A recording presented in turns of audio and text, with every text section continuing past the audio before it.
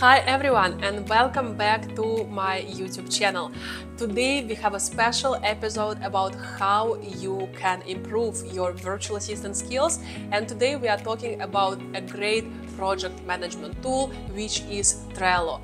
I am sure that some of you have heard about this tool, which will really allow you to collaborate effectively and efficiently with your client or with your team. So collaboration is really important, especially when you work remotely, and it's really crucial to do it right. So Trello can really boost your skill set as a virtual assistant.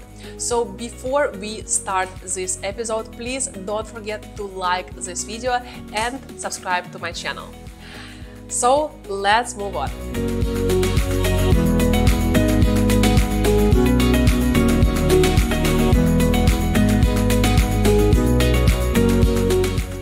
So again, as I said, that Trello is a very popular project management tool. So it means that it allows you to complete the tasks effectively and efficiently, and to share your progress with your teammates, and also to see your teammates' progress at the same time. It also can give your client the opportunity to see what each member in the team is doing right now. And it is really an effective management tool which allows teams to complete projects up to the standard and before the deadline. And by the way, this is also really great skill for you to know, because even if your client or your client's team do not really understand or know this project yet, you always can come forward and suggest this solution. Don't forget that suggesting your ideas, suggesting the solutions for improvement really is important for many entrepreneurs, which I already mentioned in the video about how you can build long-term partnership with your clients as a virtual assistant. By the way, if you want, you can check this video right here. So let's move on and talk about how you can use Trello. So let's log in to Trello first. You can just log in with your email address, and it is really easy to sign up in Trello if you don't have the account yet. So here I just want to explain to you a few things. So there are workspaces, there are templates. So basically workspaces is the spaces which define some area of your work or your personal life. For example, if you see here, I have my family workspace, I have my SGB VA workspace, I have my other business SGB events workspace, and SGB VA online course workspace. So it makes it really organized and clear for me which every workspace is for. So to create a workspace, you can just click create, and you can create a workspace. So you can choose a workspace name, for example, TCM Wellness. Then we choose the workspace type. Let's say it is small business. Our team organizes everything here. So you can choose the description that you prefer. This is the workspace for the effective collaboration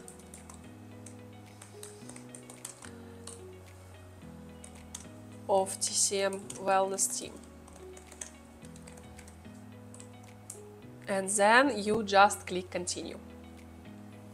After that, you also can invite your client, or you can invite your team members into this workspace by sending them the invite link. In this case, you just click invite with link, or you can just input their email address, or you can just do it later.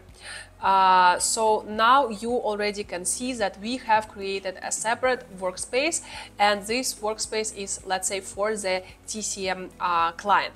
Now you can basically create boards. So boards are basically the space where you can organize different projects which you have within your team.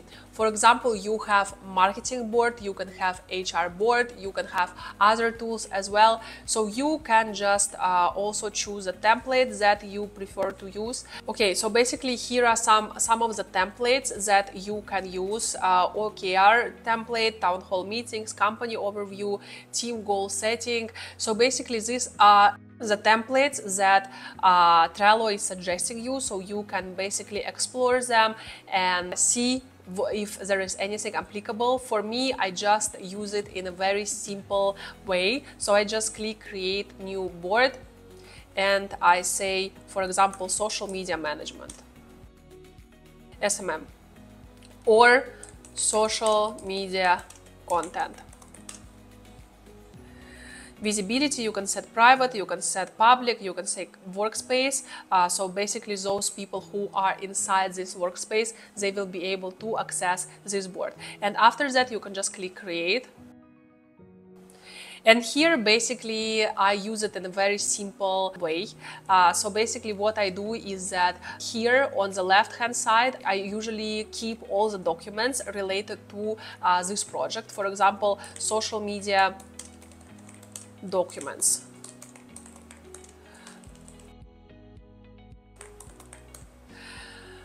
So here I put all the to-do list, to do, and then here I put in progress, and here I put done, and the other one is archive. But archive is not always necessary. So basically you can see that here each column is reflecting what you need to do, the documents, the tasks that are in progress, and the tasks which are done, and some tasks which are done can go to archive. So basically here you can add cards. So for example, adding a card which is the content plan, or monthly content plan. Monthly content plan, so we just click add card and then click on the pencil button, open card. And here is where you can do so many more things. You can add the description, you can add the activity as well, you can share the feedbacks, you can add people who are responsible for implementing this. So, and you can also add attachments. For example, for this specific social media document section, I want to add documents, right? So I just can select or search or paste a link or choose a file. So I can just go and choose a file. Let's say this. Uploading the file. So now you can see that this document is already here. You can edit this if you want this to be called differently. So basically you can say that this is SMM monthly March or let's say June 2023 plan. Update, and you can even add the cover. I usually add the cover because it looks nicer. So you can add this cover, let's say. You can also add the labels, but I don't usually do that. You can create the dates, but here we don't really need it because this is just for us. It is just the place to organize all the documents related to social media documents, to social media. So after that, let's say I want to create another attachment, which is photoshoot materials, July 2023. Add card, again, just click this button, open card. And then here you can add the attachments exactly the same way as we did before. You can add the cover as well.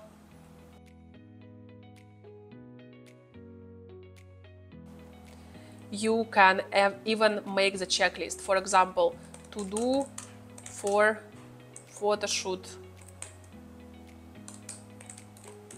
July 2023. And then you can add the items. For example, prepare the model, models, outfits. After that, also create references, prepare the photo shoot venue, etc.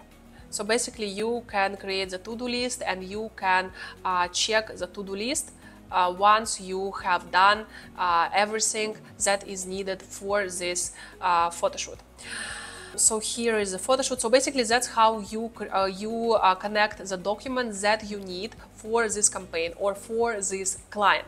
So for the to-do list, I usually input everything that needs to be done. For example, I need to prepare the content,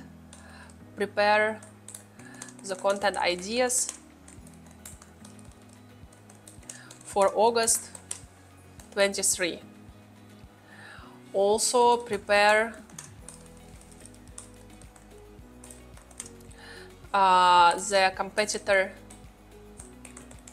analysis for August 2023. Let's say if you do it on a monthly basis for your client. And then again, you can just open the cart. You can edit the labels. For example, if you want to create a new label and let's say the title will be posts. Create or if posts, so we have created the post, now let's create another one. Let's say research, create. Here we see that post is not really suitable, so we just undo it. Research. For this one, we can just mark it as posts. After that, you can say create the concepts for new reels for August. And again, you can also open the cart, you can edit the labels.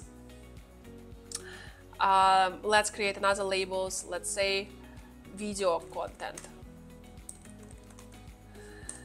You can also do that and put the label. So as soon as you see the list of tasks, you can basically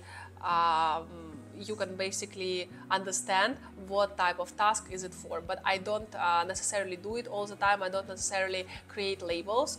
Also, if you open the cart, you can even write a comment and tag your boss or tag your client. As long as they are included in this workspace, you will be able to tag them, so they will automatically receive notifications about your progress. For example, if you are creating the concept for the new reels and you want to ask your client something related to this task, you can always tag your client in the comments to this list, to this task, and the client will be able to see this. You can also basically choose the deadlines. For example, this must be done by the 20th of July, and you can even set up the time. Maybe 17:00. And the set due date reminder is 1 day before, so 20th of July. Then you can do that and you can just save, and you will get immediately the email notification 1 day before this task is due. So it will help you to stay updated about the tasks which deadlines are already approaching. So after that, you can of course make the to-do list bigger, and after the task is done, you can just place it here. If your client might check, or if you are working with a team and it's important to also inform them that the task is in progress, then you can also use progress column, and you can also inform the team and inform your client that this task is currently in progress, and once this task is done, you can just move it to the column done, and after that you can just archive this task. Don't forget that for each task, let's say you have prepared the content ideas for August 23, after this task is done, don't forget to include the result of this task in the description. I always do that so that you can easily also, or your client can easily find the result of this task. Usually the result is always the link or the description, but usually it is just the link that you attach. You can write the comments here, and in case you need to, after the task is done, if you want to put the content ideas in the document so it is easily findable by you and your client, you can add a card about content ideas 2023. Just open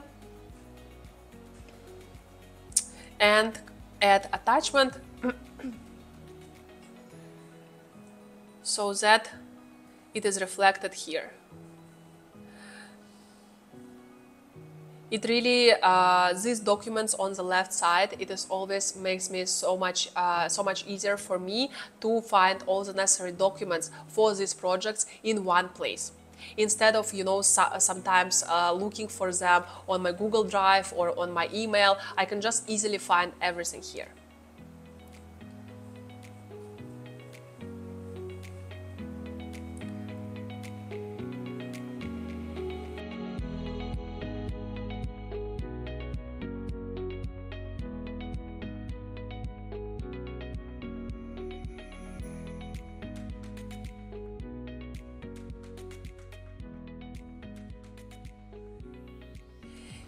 Yeah, so that's how it works, and I hope, guys, that you have enjoyed this basic analysis of Trello and a few tips on how you can use it to make your work more productive, and also on how you can use it to collaborate better with your team or with your client. So you can definitely dig deeper than that and find more information and more details about this amazing tool. It is free of charge. Of course, there is a premium version as well, but up until now I use a free version, and this is totally enough for me. So I hope this guidance empowered you to explore Trello more, and thank you very much for your time today. I hope that it was a useful guidance for you as a virtual assistant. Thank you very much. Do not forget to subscribe and sign up to my channel, and also like this video, and see you soon on the next episode. Thank you.